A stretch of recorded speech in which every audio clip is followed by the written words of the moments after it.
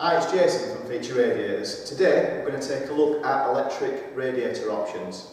So electric radiators are becoming more and more popular, with an increasing number of households no longer having gas piped to them.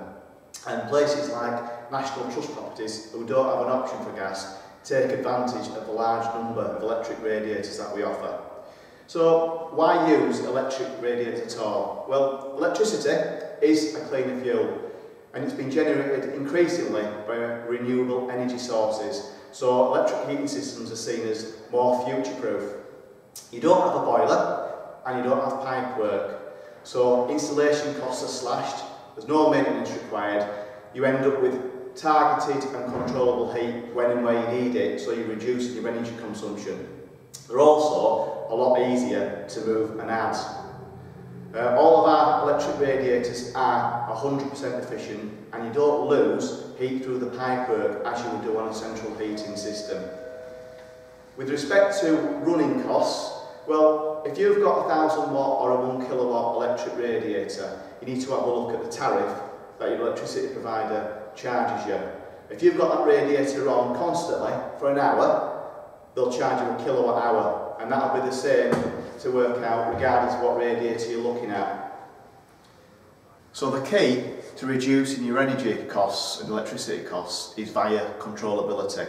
So all of our electric radiators can be wirelessly linked together to provide you with a centrally controlled electric heating system. We've also got an innovative smart system, so you can control your radiators via a PC, tablet or your smartphone. So we're going to take a look at some radiator options now, and we've got more available to view on our website. So we've got, for example, the IRAD. It's a really nice, neat, lightweight radiator which heats up very, very quickly, so you've got heat into your room within minutes. Vertical radiators are becoming more and more popular these days, and we've got some really good options. So for example, the Arrow, and we've also got the new Dynamo, which can provide up to 2000 watts. It's also got a built-in timer and thermostat.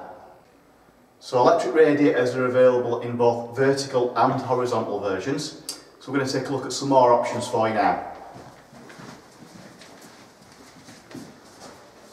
If we take a look at the Curvy and the Pinnacle, these are both really lightweight aluminium radiators, and they've got a very rapid heat up time. We've also got some really nice designer electric radiators. So for example, the Hot Spring can be electrified, and it'll be a real wow factor in your room. We've even got radiators that are made from wood. So for example, we've got the Woody, which is made from a wood veneer panel. We talked a little bit earlier on about National Trust properties. So this is a type of radiator that you'd have in a National Trust property, and as you can see, there is an electrical element in there. Over here we've got a massive range of different cast iron radiators and some steel column ones. They can all be electrified.